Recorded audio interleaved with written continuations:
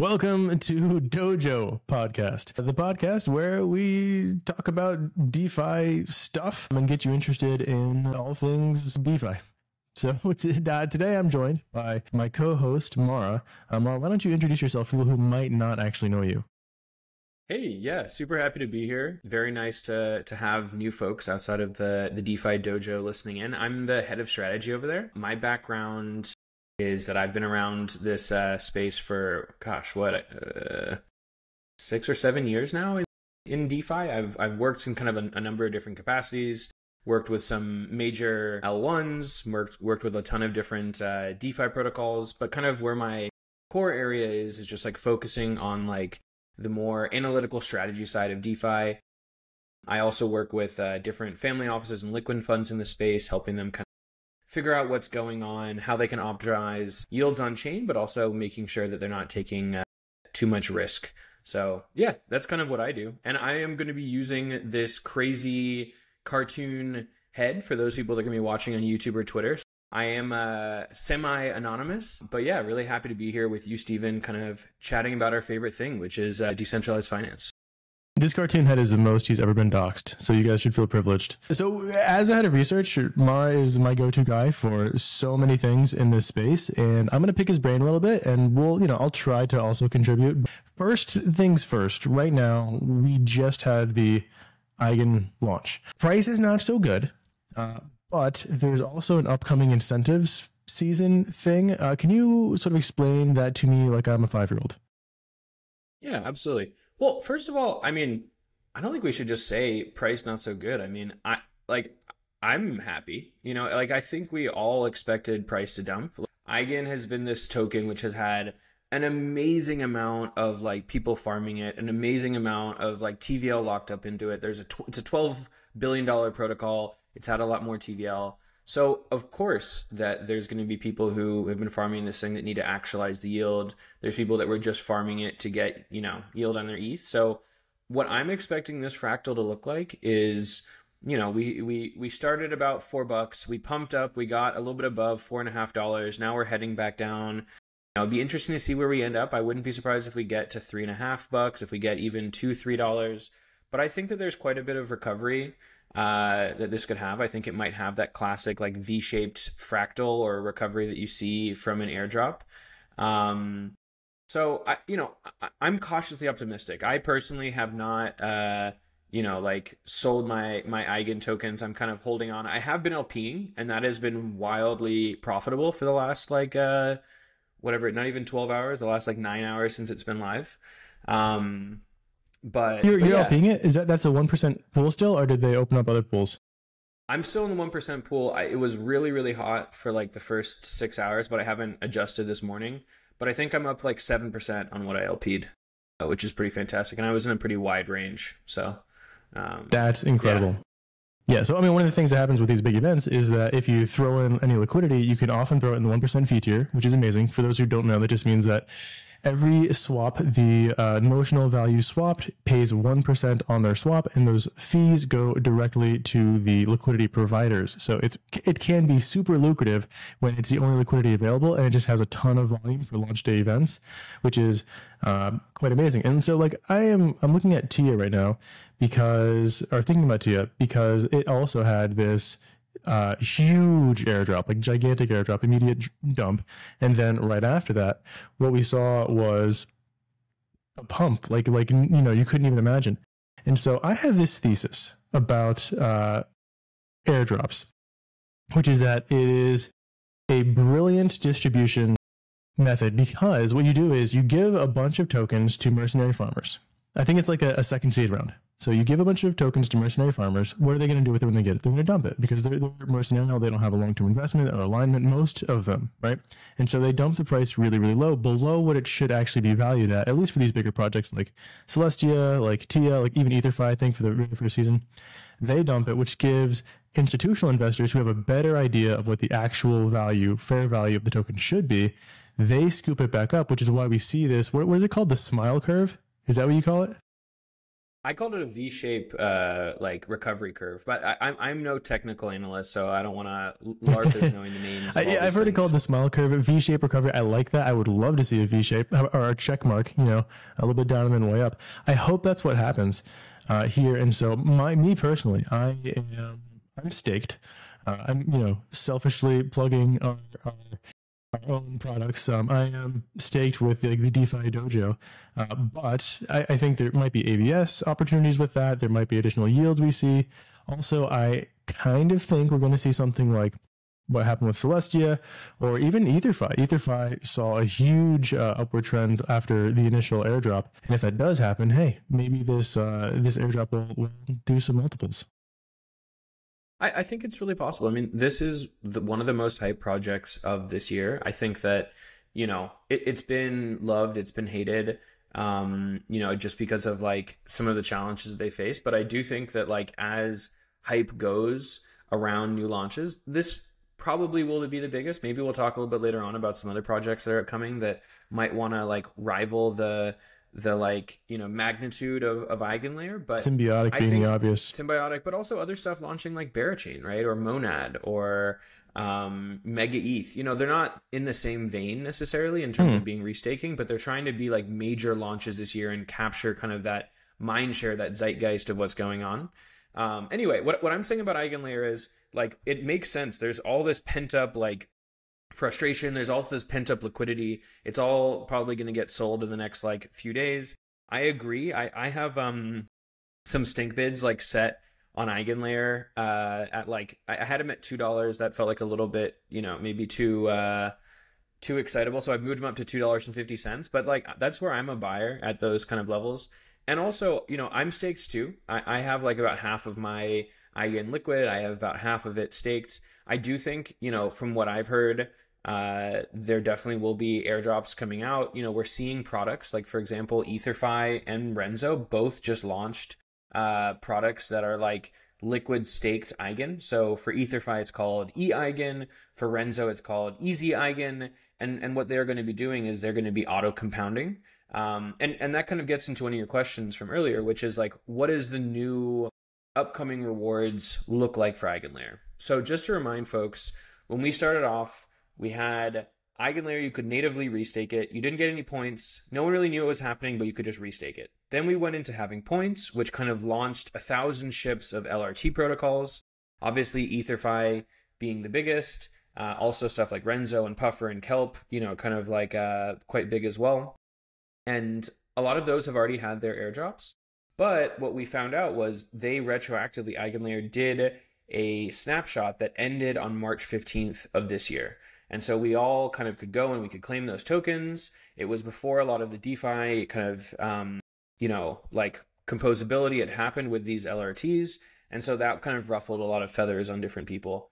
Then recently, we, you know, now have claimed the second season of Eigenlayer, which was from March 15th of 2024 until August 15th of 2024. And that's what this kind of sell pressure that you're seeing, that's kind of like what a lot of people have been claiming recently. But we're also, since August 15th, into this new phase of things. And that's what, for those who are watching on Twitter and YouTube can see here, we're in what's called programmatic rewards. And this is 4% of the total supply of Eigen that's going to be distributed. I don't think that there's a time frame, so I don't think we know exactly when it will be distributed. Maybe it's a year, actually, now that I'm thinking about it. And so out of that, it's distributed. So there's 4%, 3% is going to people that are staking, you know, ETH essentially and different assets, and then 1% is people that are staking their Eigen. So what does that mean? It means two things. First of all, you know, continuing to hold your ETH in Eigenlayer is profitable, especially people who are doing, you know, loops or getting some sort of leverage on it. I think people have calculated roughly that, you know, depending of course on the price of the Eigen token, but it might be an additional somewhere between 1.5, maybe very ambitiously 2% APR on your ETH.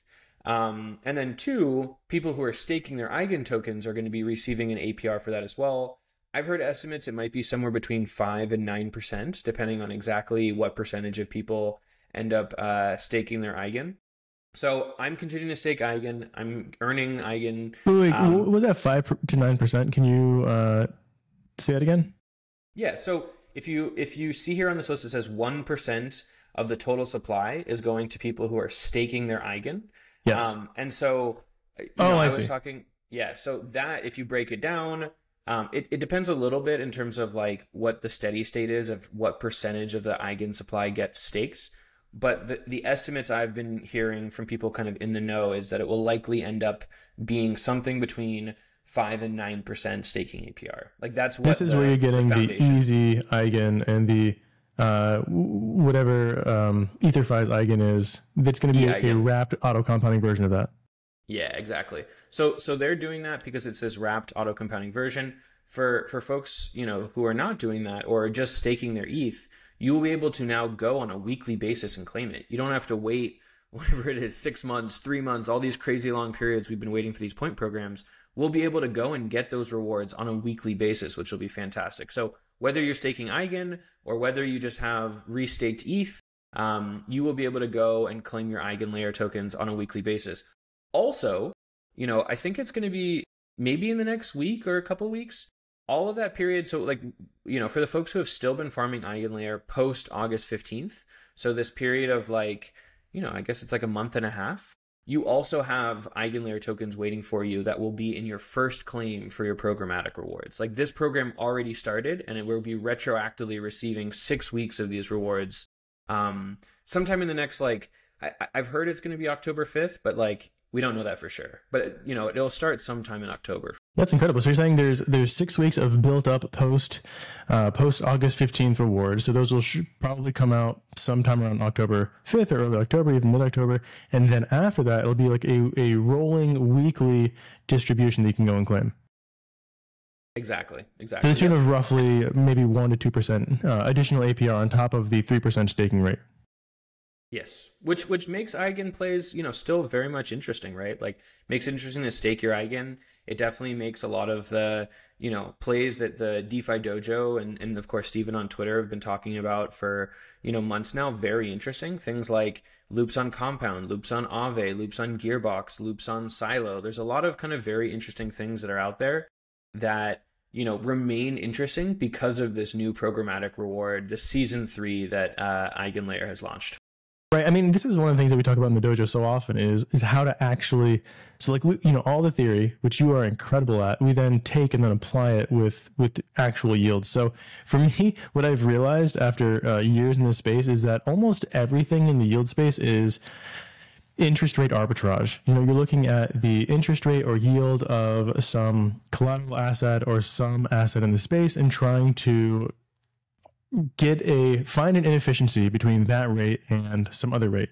The most common type of doing this is what we call liquid staked looping, right? Where you take a high yielding piece of collateral, throw it in a money market like Aave, for example, borrow something that has a lower interest rate than the yield in your collateral, and then just loop that into infinity. And so what you're saying is with this additional 1%, maybe 2%, on this collateral, we're now looking at a 5% collateral, and maybe even more than that if you're looking at Renzo or EtherFi and they're doing some sort of additional incentive campaign. We'll talk about that in a second here. Even if that's 7% and your borrow rate is 3%, what that means mathematically is that there's a 4% bonus per leverage. So if you're 3x leverage, it's 4 times 3, so that's 12. Actually, it's 3 times 3. You minus 1 from the leverage, so it's 9% plus whatever the principal yield was. So 9 plus, let's just say 7, you're at 16% APR. And if you're 10x leverage, you can see how those numbers get really high. Anyways, I know that's more of a DeFi Dojo thing, but the theory here is actually really interesting. Someone yesterday was complaining, saying that 4%, what is this, a yield for ants? And I was saying, well, it might look like that.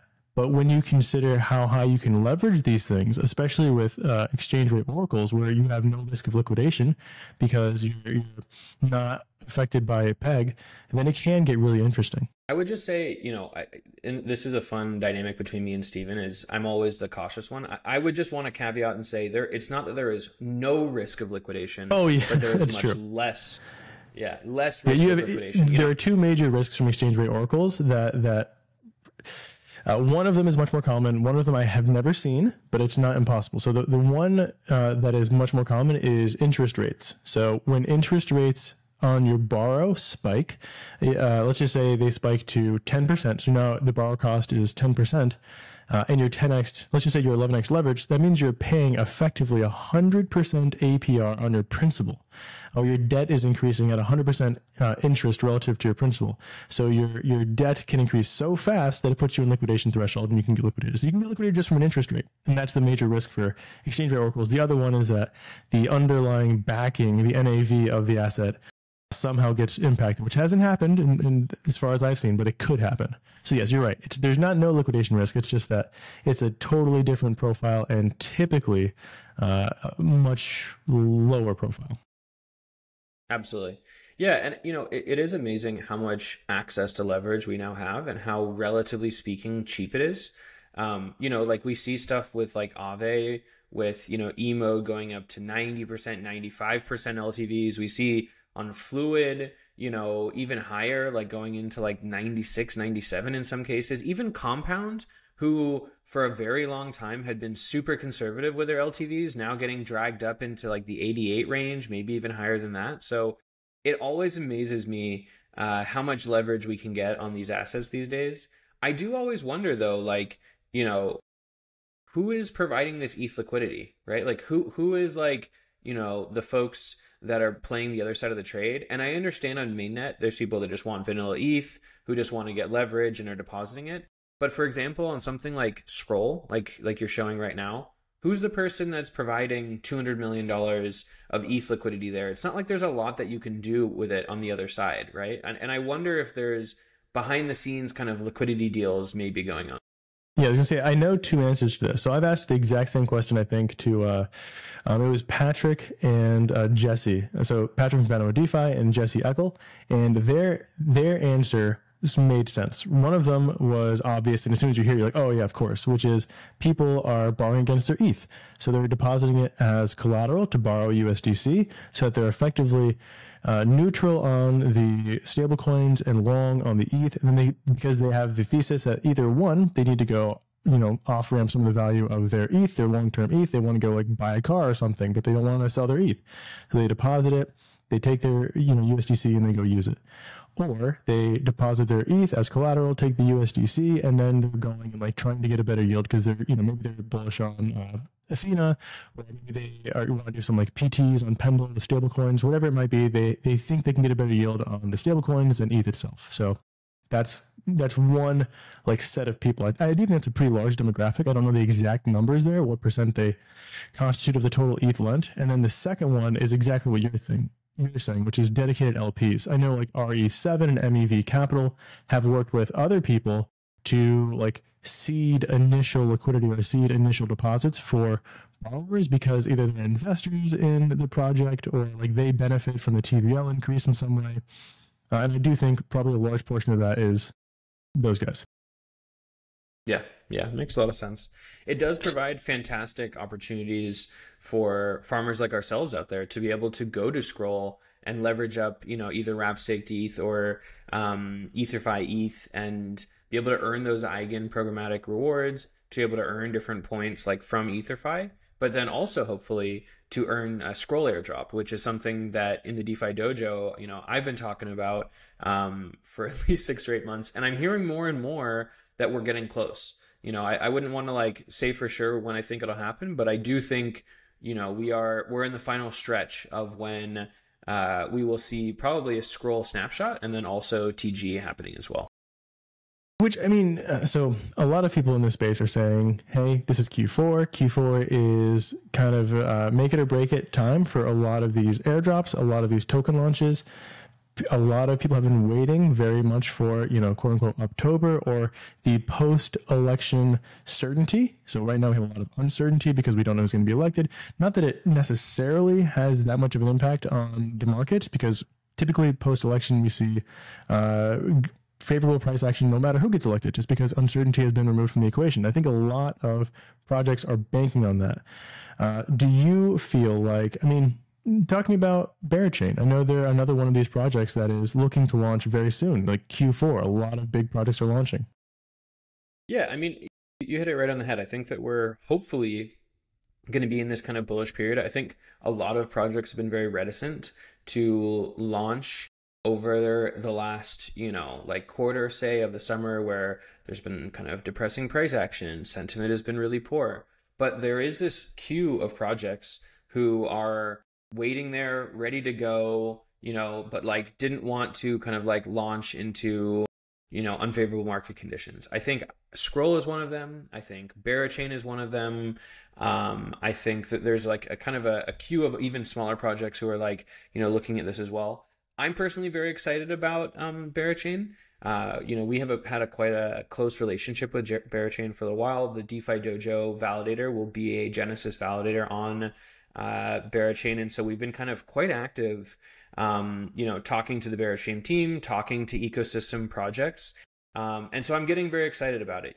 They are trying to be a bit different. Obviously, they have like the best memes in the space. I think that's like one of the things that they're kind of known for. They've got good vibes, good memes, but they are actually trying to innovate, and they have a lot of money and runway to do so. I think that they raised, I don't remember the specific number, but like $200 million or something like that. And so, and really what was the valuation? The valuation was multi-billion. Yes. Yeah. I think it was $1.5 billion, was the last raise. So yeah, I mean, like they have a lot of headwinds going towards them. They've really kind of like, taken on tailwinds going for them.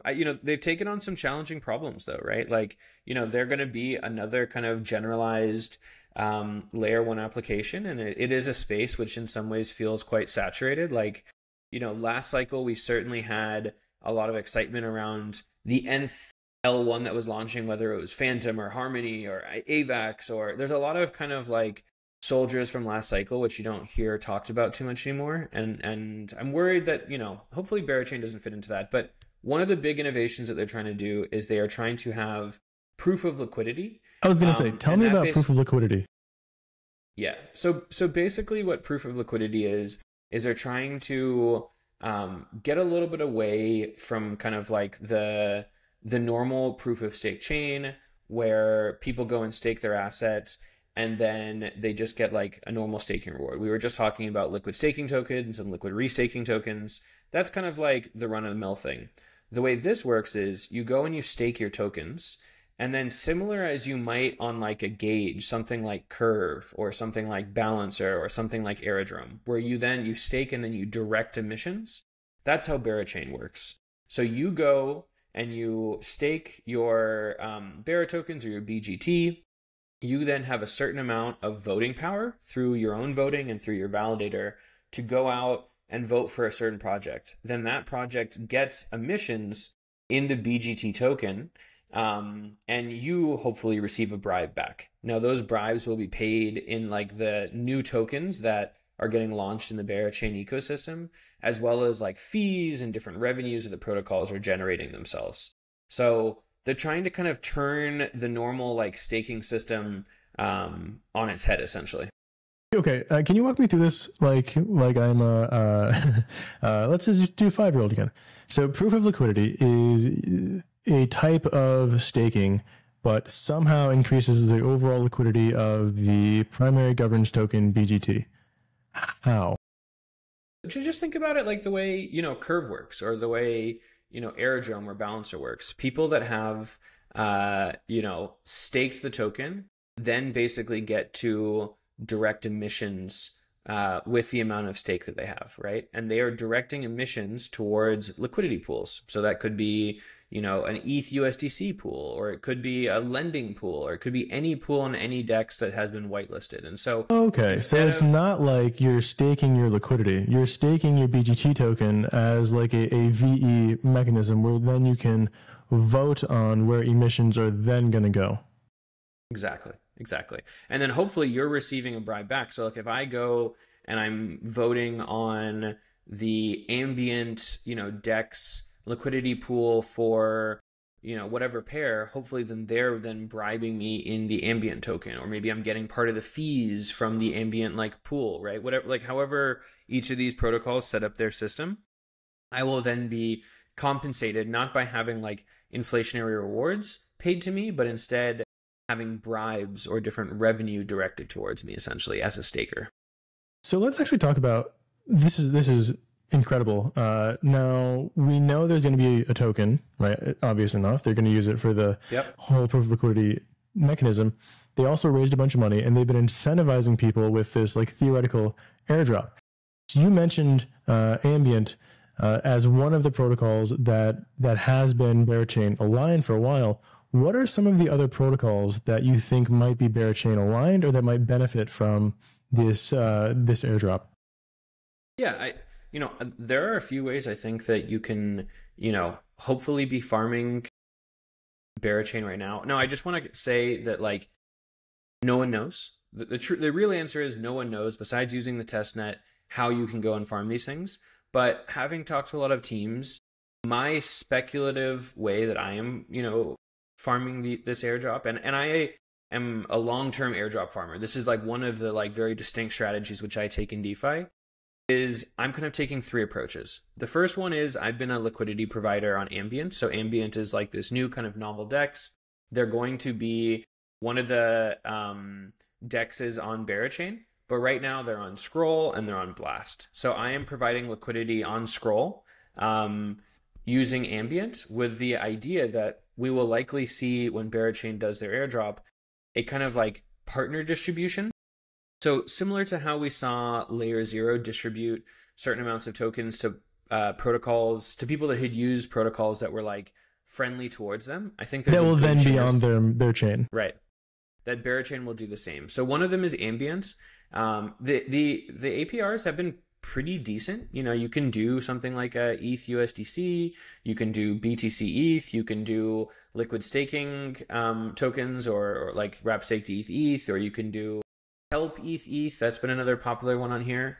I don't think you're necessarily doing it for the APR. Like that's probably, just more icing on the cake. I think the real reason you're doing this is to get the Ambient airdrop and to get the Barra Chain airdrop, hopefully. But the next one that I'm doing is what's called Your LRT. So Your LRT is a mellow LRT. It's a LRT that's being deposited onto Symbiotic. And so that LRT has a close connection with Union, which is this new ZK-proof bridge that's coming out. They also are working with like some RWA project, and like there's a bunch of like the idea behind this LRT is it's a bunch of different projects coming together and deciding on one unified asset to secure their AVSs.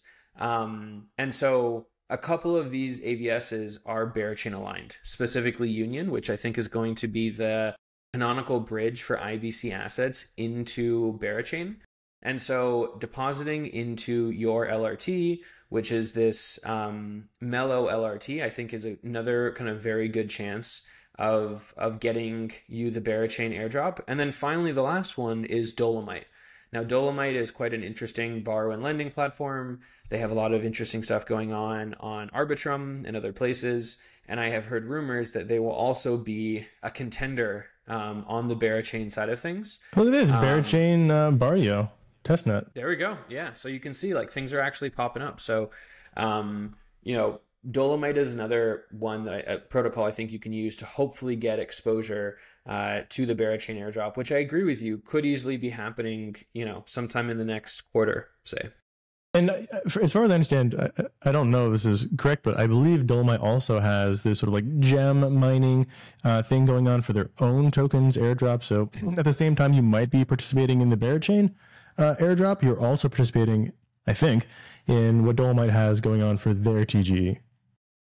Yeah, well, so like all of those, all three of those things I mentioned. So if you're doing Ambient, you're also hopefully going to be, if you're on Scroll, earning the Scroll airdrop, you'll also hopefully be earning the Ambient airdrop.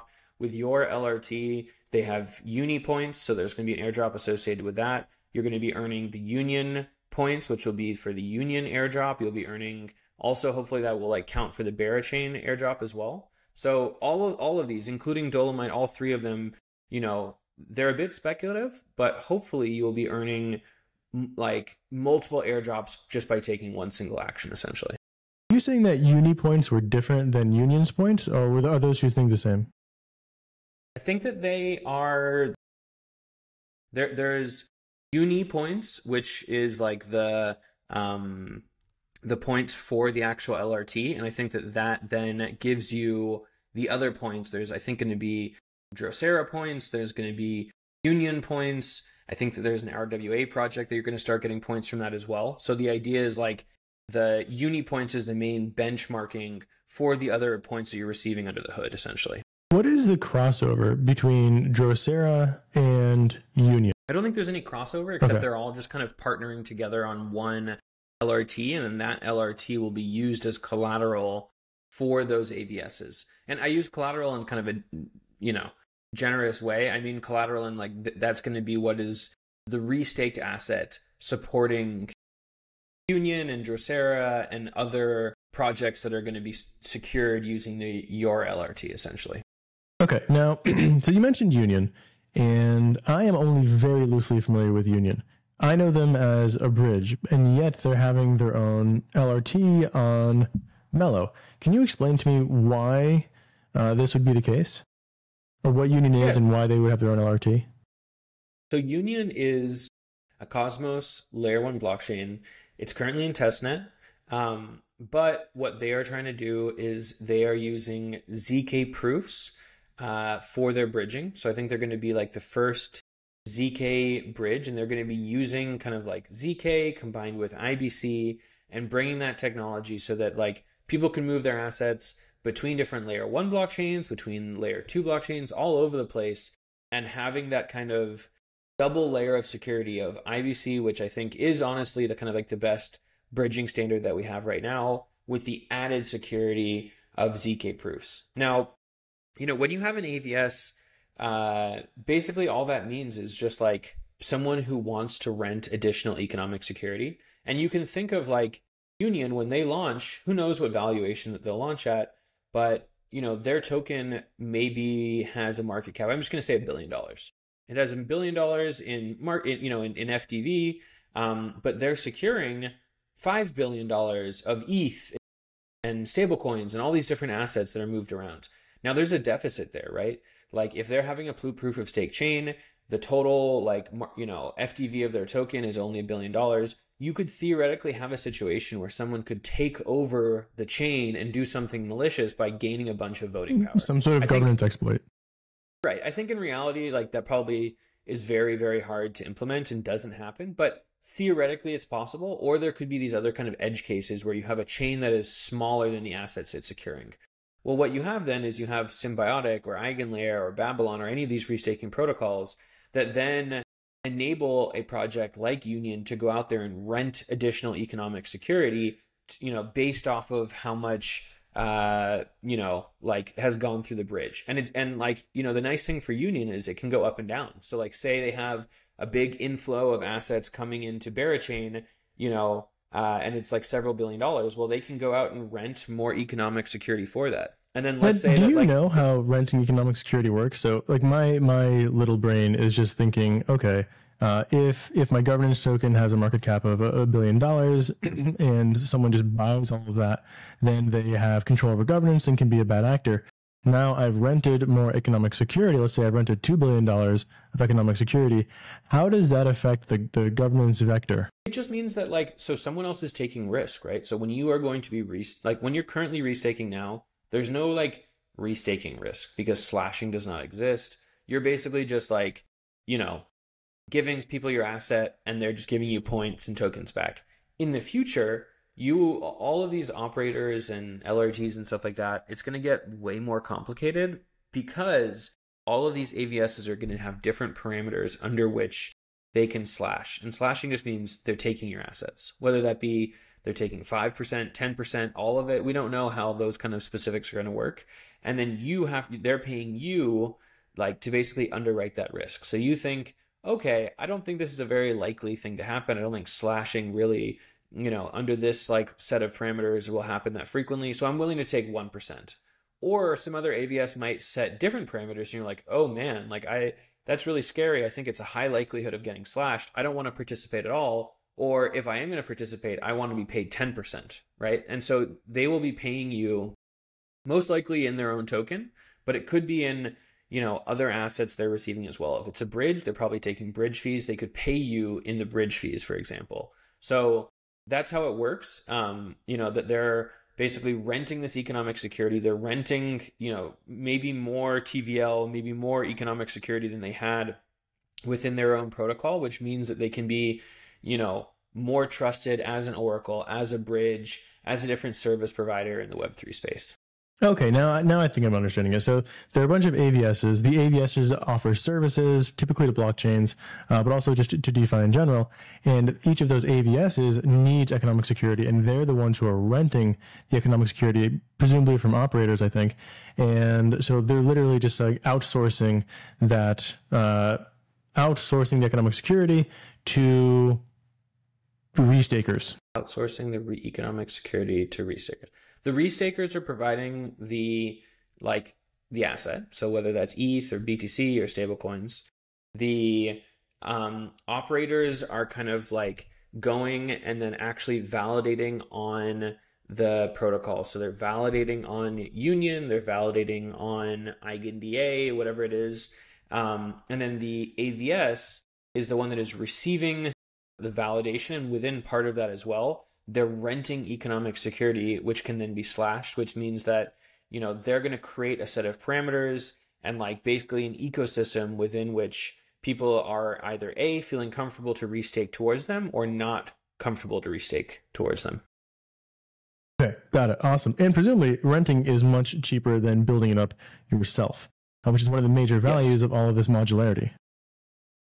Absolutely. Though we are seeing kind of weird situations where, FSX is now an asset you can restake on Symbiotic, ENA, Res, EtherFi, all these assets, from this cycle may end up being, different assets that people are willing to go and restake. So it's kind of in some ways it's reinventing the wheel, and in some ways, to me at least, it feels like just the same old game getting played where you have a lot of these different assets just being staked in a different way. It's not being staked natively with the protocol itself, right, but it's being restaked into another protocol, essentially. So it's still effectively providing the same economic security that it would have had it just been natively staked. It's just now it happens to be restaked.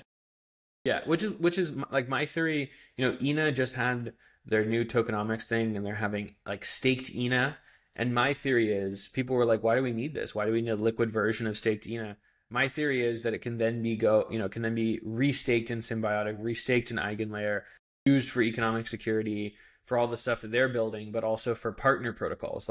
Ethena can go and lean on other protocols and say, hey, if you want to be a partner of us, you have to use staked ENA as part of your AVS plan, right? So there's all this kind of complicated politics that can also happen behind the scenes as well. Yeah, and that would be, one day interesting to dive into. We've dealt with a few of those behind the scene politics before, and I think, okay, so quick aside, just on the theoretical standpoint, there's two things that I think are phenomenally interesting about DeFi. One of them is reimagining finance. I know that's kind of a gimmick or a meme, but just the speed at which protocols can try something new in the financial realm is incredibly fascinating, whether it be restaking or providing governance or security, or if it's just composability, taking a derivative and then borrowing against it, whatever it is. You can do interesting things in finance at a really, really rapid and fast speed that you couldn't do before. It's experimental finance, and it's finding new ways to play with, money.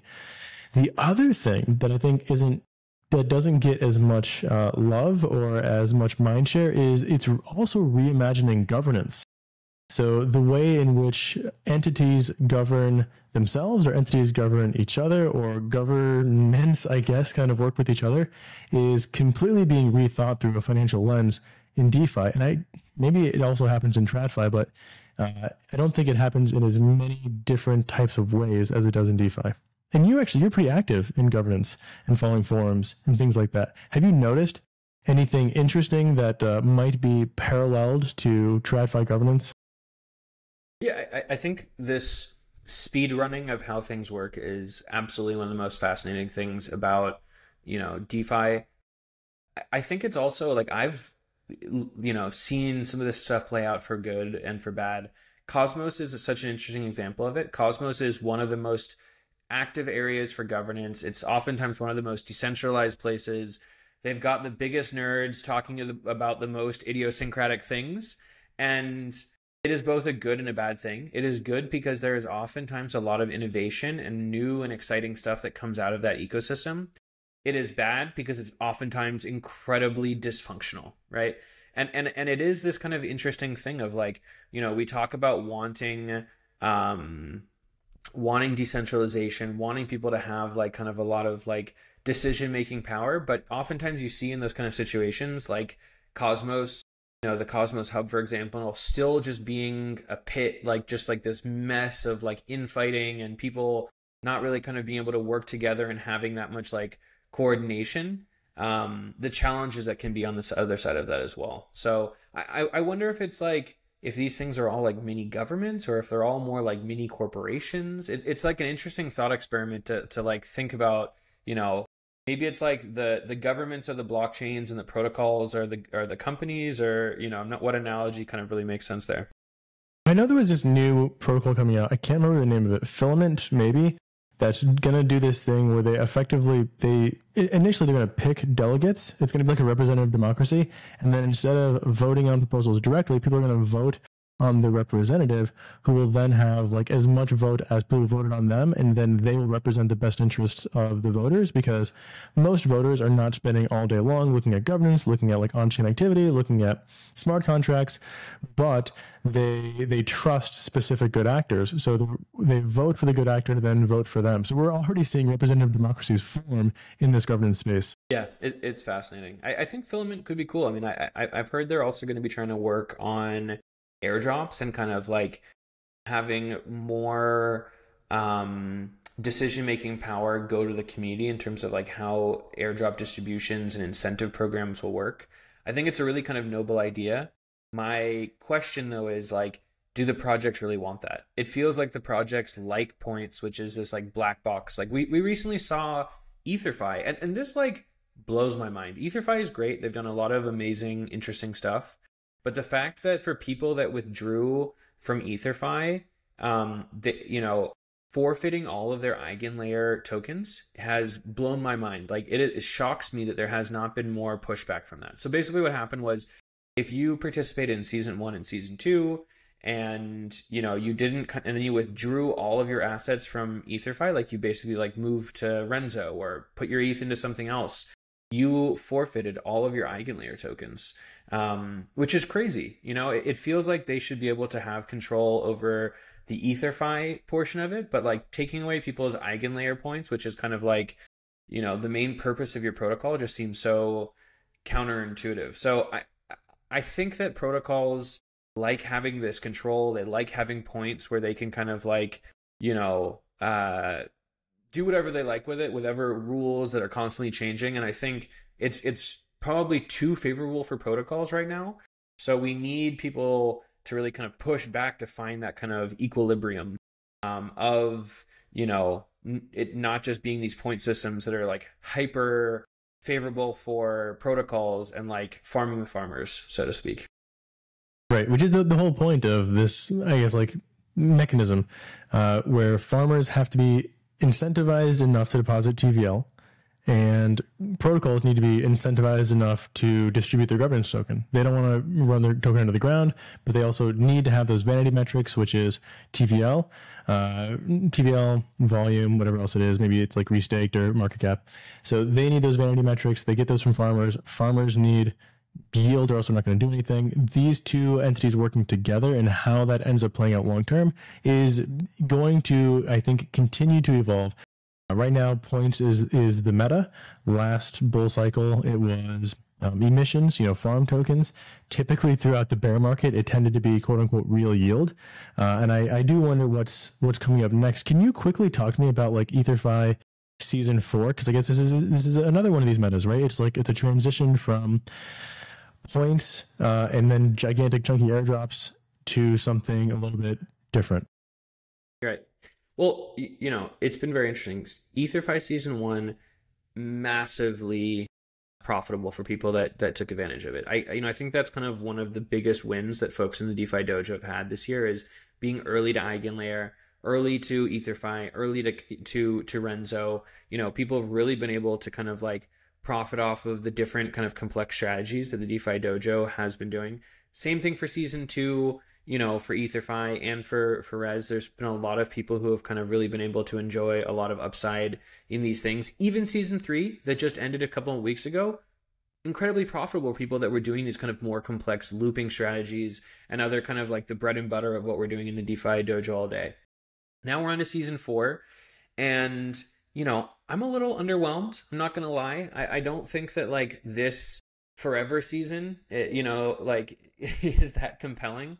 Basically, what they're doing is they're giving out 2 million of the EtherFi tokens, which is a very small amount compared to what's been given out on other seasons, and they're doing that on a rolling basis. So for the next 4 months, they're giving out 2 million EtherFi tokens. They're also giving out these LRT squared tokens as well, which is, we don't really know like what that is. It's going to be this new like governance system for LRTs that are like receiving rewards from AVSs.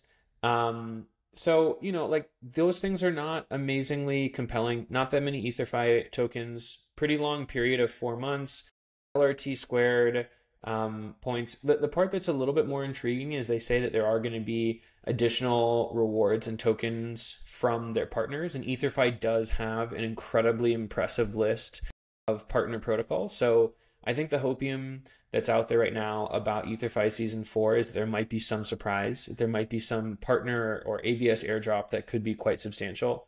But just on superficially, like looking at season 4 and what you will be earning in terms of EtherFi tokens, doesn't really inspire me a ton. I am still aggressively farming EtherFi, and that's just because they were able to integrate into Aave, and like the risk profile of looping up EtherFi, ETH on Scroll or in other places is still just so favorable with the Eigenlayer programmatic rewards. But if someone else, a Renzo, a Puffer, a Kelp, can get onto Aave, I think that they could easily be more compelling than EtherFi is if they have kind of like the same liquidity and protocol integration parameters, essentially.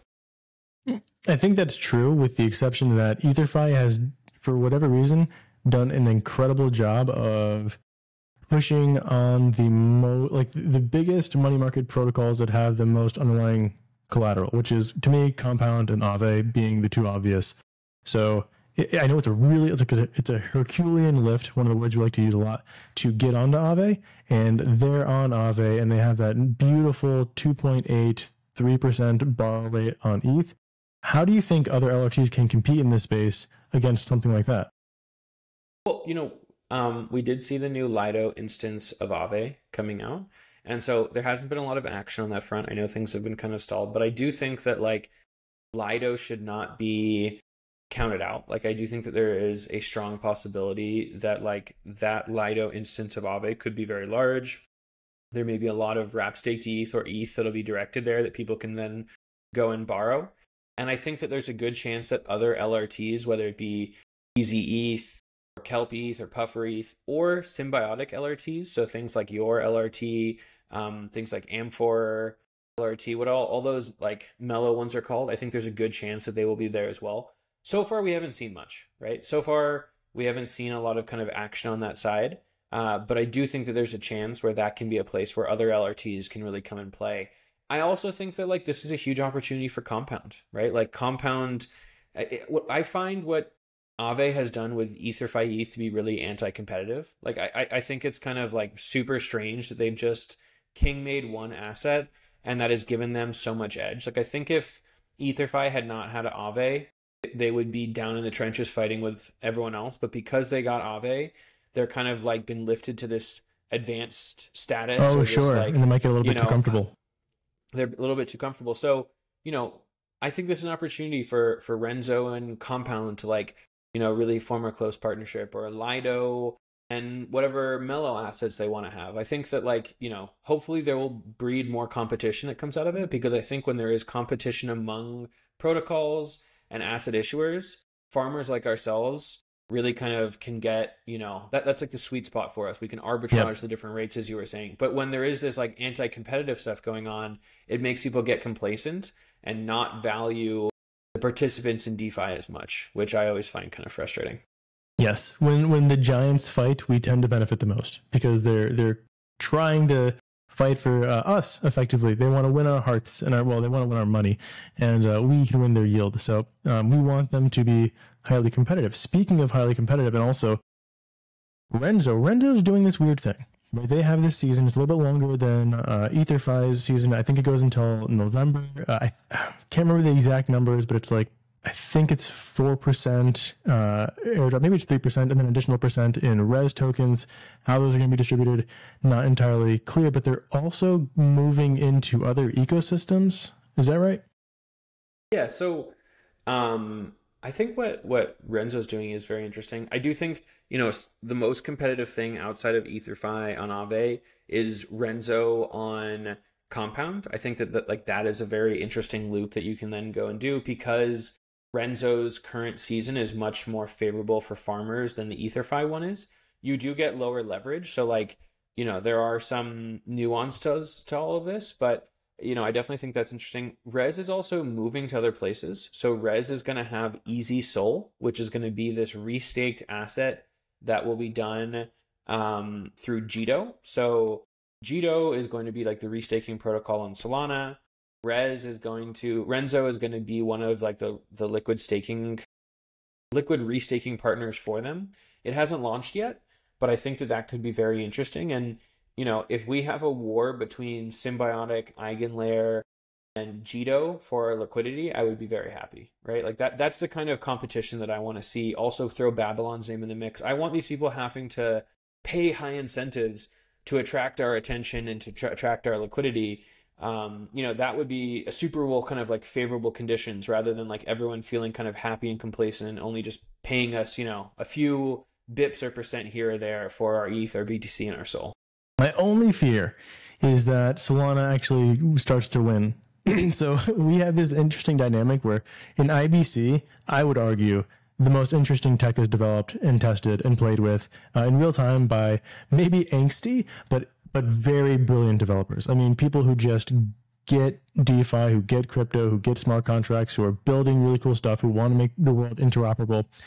And then Ethereum sees all that amazing tech and says, oh, cool, well, that's working, that's not working, this is working. And they just, build it on Ethereum. But now we have these big protocols going from Ethereum who have tried and tested these incentive systems, these point structures, these airdrop systems, this restaking, this economic security, and bring that all over to Solana.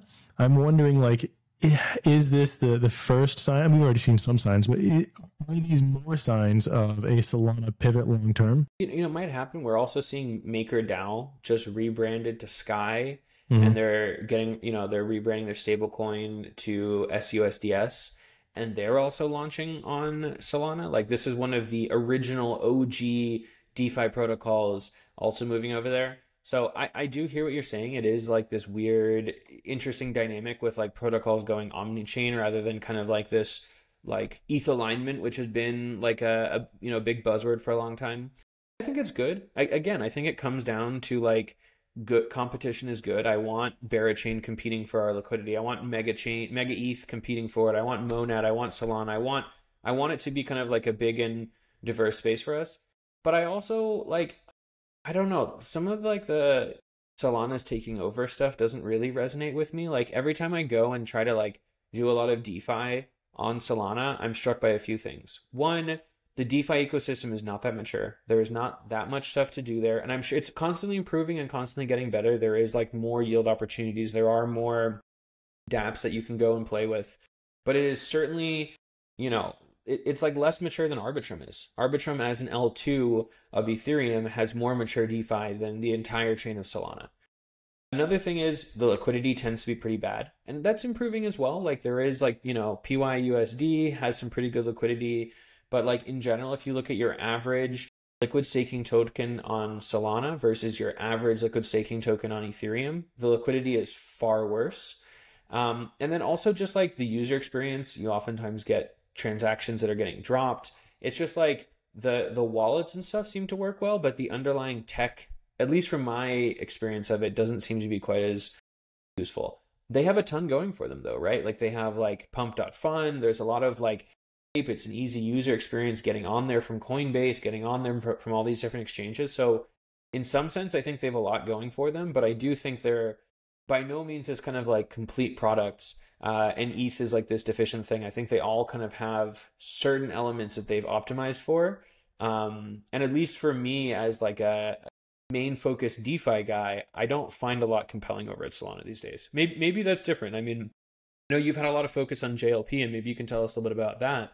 But what do you see when you go over to Solana? Do you think it's kind of like maturing quickly, or still having some challenges? Yeah, it's a great question, and I will say that I was big into Solana during the end of the last bull cycle because there was a lot of I loved the UI. I was into like Francium or Frankium, however you pronounce that, and a lot of the leveraged farming that I thought was compelling in trying to do pseudo delta neutral plays. And then at the same time, Solend had this incredible liquid staked looped. It was actually because someone had like max borrowed against their Solana, so it was highly profitable to go in there and farm the interest rate arbitrage that we were just talking about.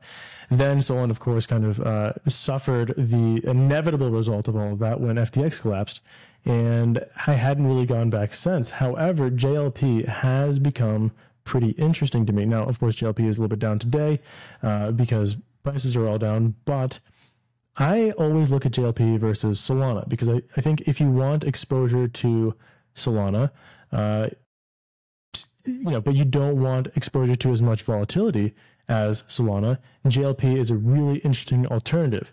I think yesterday in the dojo it was said it's like this magical token because when Solana goes up, JLP goes up. When Solana goes down, JLP goes up relative to Solana.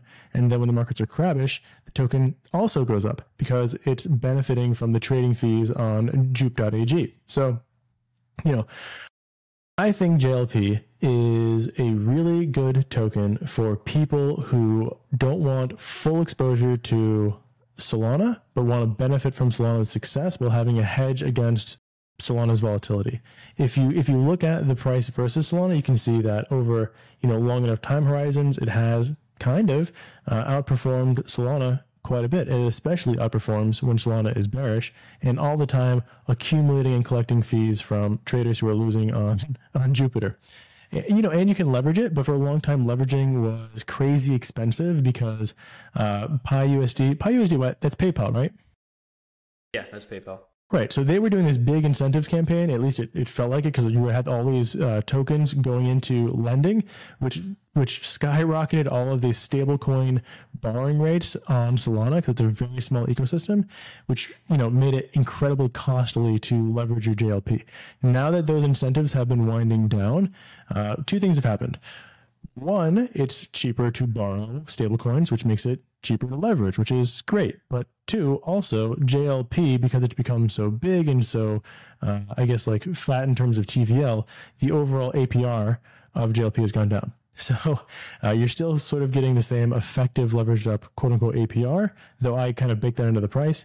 I don't know. We'll see. I like it. I think JLP is potentially a better asset than Solana for most people who have a low risk tolerance. I think it outperforms Solana under many time horizons. Not, if Solana is up only, it's going to outperform JLP, definitely. But if Solana acts like your typical volatile asset over a long enough time horizon, I think it's more risk adjusted. I like JLP. I think that's a great way of putting it, and I think people get hung up a little bit too often in like what the proportions of the different assets that are in JLP is. Like, they're like it's 60% Solana or what? No, it's not 60. It's like 40% Solana. It's this percent ETH. It's this percent BTC. I think what you really need to realize when you're looking at JLP is you are the counter to the traders. The traders tend to be heavily long Solana, a bit like long BTC, and not very much ETH. And so you are the opposite of that, right? You're like kind of short Solana, but you're also like earning a ton from the different fees, the borrow costs, the traders' P&Ls. And so, if you're thinking about it in that sense, I think that like JLP can be really profitable as long as the traders are bad, right? And like you are the house, so you do have like the odds stacked against you a little bit. Borrowing and using Jupiter is incredibly expensive. I don't fully understand why people do that, but like the cost that people are paying to borrow this stuff is very, very high. And they tend to be using massively high leverage. They'll be like, 20x short Solana or 20x long Solana or whatever it is. And so, if those people continue to lose and crypto is not on easy mode, I think JLP is an interesting asset. I think, as Steven said, if we see a period of sustained, positive price appreciation of Sol, other stuff, like this is a counterparty vault, you can certainly get, a bit wrecked. But in general, this, for the last like 6 months, say, this has been a fantastic asset just to be holding or to be leveraging up as well. Yeah, definitely. It's interesting. I'm looking at JLP right now. AUM limit at 700 million. They're literally like right at that limit, plus or minus some price fluctuation at 696 million. So to me, that indicates that the only way to get JLP would be to buy it. So there might be a premium on JLP because of just market price. It's always been buying and selling. It's the same the way, like, this is just a version of GLP from the other day and like yesteryear, and that was you could only buy and sell as well, and there is all these like premiums for whatever asset you're going to basically add to it. But they have been able to play this game of being a $700 million asset, but also feeling like that like people need to get in now. Like they have constantly been increasing the rates over and over and over. Like the AUM has been increasing. And it's always nearly at cap. And they play this game perfectly of always looking like you have to get in now if you want to get in at all. So yeah, I think that they're doing a very good job at kind of making it feel, one, like a bit of exclusive as an asset, but also making it highly performant. It's crazy that there's a $700 million asset that's paying a 30% APR and has like a pretty positive price chart, as you were showing, both in dollar denomination and also in Sol denomination. Well, I will clarify that the price action is the same as the APR, because JLP is an interest accruing token, so it's not like you're getting additional APR on top of its value.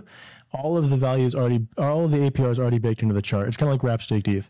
So even though you see that APR, it's not like you get to hold JLP, benefit from its price action, then get 30% APR on top of it. You're holding it, and then it's just growing at a rate of 30% APR, plus or minus trader P&L and all of the rebalancing of the backing, whatever. And so when I'm looking at it, I tend to discount the APR and just look at its chart versus Solana or its chart versus USD, and then say, is this an asset that I want to hold? Completely ignoring the APR because, that's already baked into the chart. That's a great point. And that is like one of the differences they have with GMX from GMX V1, where you would take your GLP and you would get the yield paid to you in ETH or AVAX or whatever it was separately. So it is a little counterintuitive that works that way, but it does make the like leverage of it even more favorable because you're earning, like, intrinsically the asset is going up in value. It makes it like a little bit less likely that you are going to be liquidated. It doesn't mean you can't get liquidated. Of course you still can, but because it's a value accrual asset rather than like, only exposed to the profit and loss and has much more volatility, leveraging it up becomes a little bit less dangerous. Exactly right. Well, man, I don't want to give out all of our alpha all at once. As a reminder, this is just a taste of what you get at the DeFi Dojo. So we're talking about like big ideas in this podcast, but if you want to get to the nitty gritty, the actual yield farming, the actual opportunities, the strategies, all the stuff that really dives into how to benefit from all this information, join us in the DeFi Dojo Discord. You guys get a 7-day free trial. You can test it out. If you like it, stay. If you don't like it, don't pay. Thanks for supporting the very first episode, and have a wonderful rest of your day.